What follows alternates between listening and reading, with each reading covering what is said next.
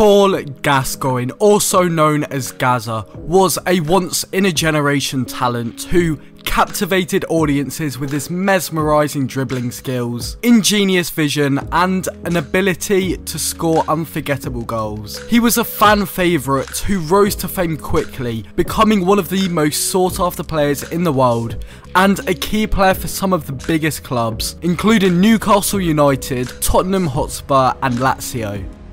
But despite his success on the pitch, Gazza was grappling with a dark and personal struggle: alcoholism.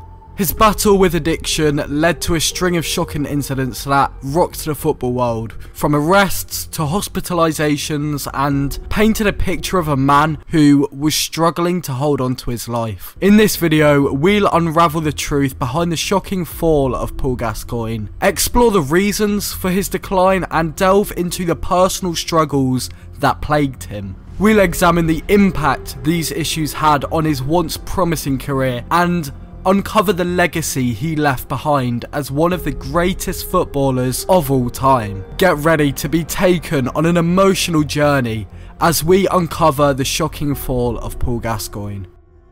Paul John Gascoigne was born in Gateshead, England, and from a young age, it was clear that Gascoigne had a natural talent for football. Despite growing up in a working class family, he spent every moment he could on the pitch, owning his skills and perfecting his game. His passion and skill caught the attention of scouts from bigger teams, and he was soon on his way to a career in professional football. He was noticed by these scouts while playing for Gateshead boys, though failed to impress in a trial at Ipswich Town. Further trials at both Middlesbrough and Southampton also proved unsuccessful before the team he supported, Newcastle United, signed him into the youth academy at age 13. Due to the fact their coaches were in awe of young Paul's incredible skill and passion for the sport. He was constantly overweight whilst at the Newcastle academy. Jack Charlton, brother of ex-England star Bobby Charlton,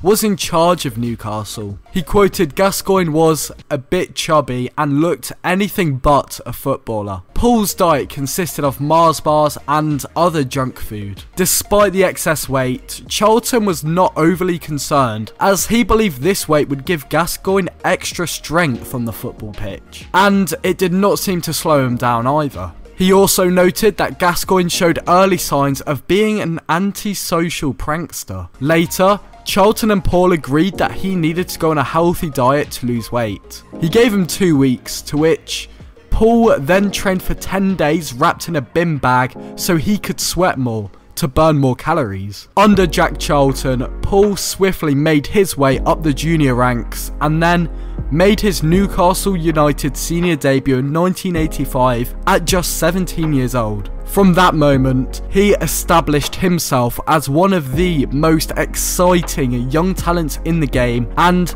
his unique skills, eye for goal, and lovable personality made him a fan favourite among the Toon fans. In 1998, Gascoigne made a big money move to Tottenham Hotspur and continued to shine, helping the team win the FA Cup in 1991 and becoming a key player for England at the 1990 World Cup in Italy. He became a national hero, and his tears during the semi-final match against West Germany became one of the most iconic moments in English football history. Gascoigne's career continued to soar. The English Diego Maradona completed a big money move to the Italian club Lazio in 1992, where he remained one of the most sought after players in the world. Despite his on-field brilliance, Paul Gascoigne was hiding a dark secret: a growing addiction to alcohol. As his abuse escalated, it led to a series of shocking incidents that sent shockwaves through the football world and shattered his once golden reputation. Gascoigne's problems began to take over, leading to several arrests and hospitalisations that made headlines around the world.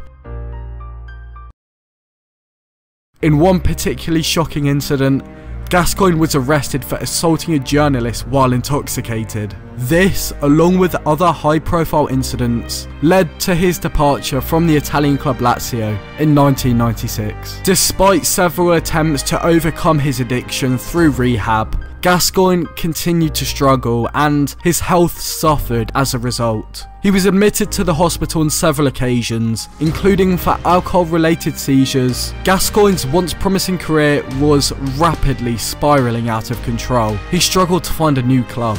Despite brief stints with several teams, his addiction and health problems continued to take their toll. Gascoigne's early life was plagued by tragedy and loss as the shadow of alcoholism loomed over his family. Growing up, he was a witness to the destructive power of alcohol and the toll it took on his father. The pain and trauma he experienced as a result of his father's addiction would later have a profound impact on his own life. Gascoigne saw the devastating consequences of addiction. Despite this, he of course found himself drawn to alcohol and used it to hide from the pressures of fame and success. This was of course a slippery slope. The same demons that haunted his father were now haunting him, and he was powerless to stop them.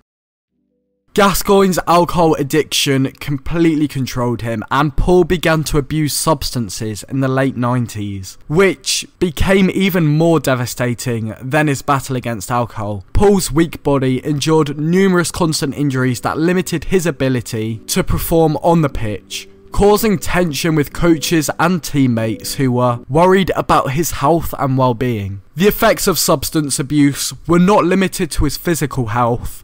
Gazza's mental health was also severely impacted. He battled depression and anxiety, and his substance use only made these struggles even worse.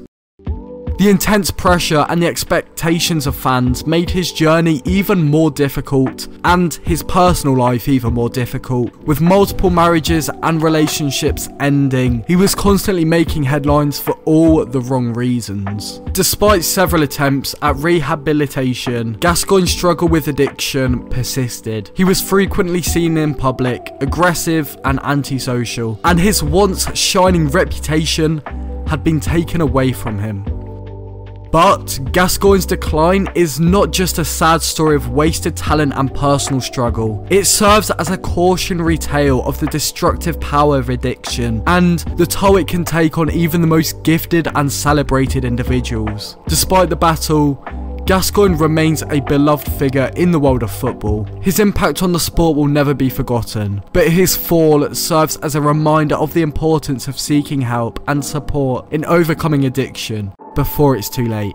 Gascoigne's impact on the world of football is undeniable. He is one of the most beloved and revered players in the history of the sport. His skill, creativity and larger-than-life personality has made him a legend, and his legacy will endure for generations to come. Gascoigne's spectacular goals and moments of brilliance on the pitch are still discussed and remembered by fans decades later. His flashy style of play and electrifying energy captivated audiences around the world and set him apart as one of the most entertaining players of his time. But it's not just his footballing achievements that make Gascoigne so beloved. He was just a regular man who rose to the top of his profession, and his battles with alcohol and substance addiction resonate with people from all walks of life. Gascoigne's legacy is more than just his impressive footballing resume. It's a reminder of what can be achieved through talent,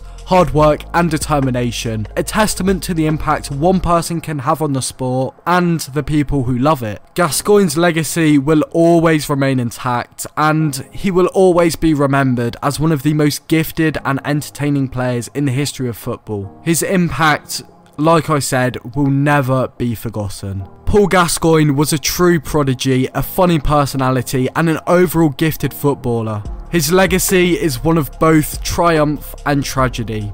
As we reflect on the life and career of Paul Gascoigne, we are left with a sense of awe at what he was able to achieve despite his struggles. In recent years, Gazza has made several attempts to turn his life around and overcome his addictions, but his struggles have sadly continued.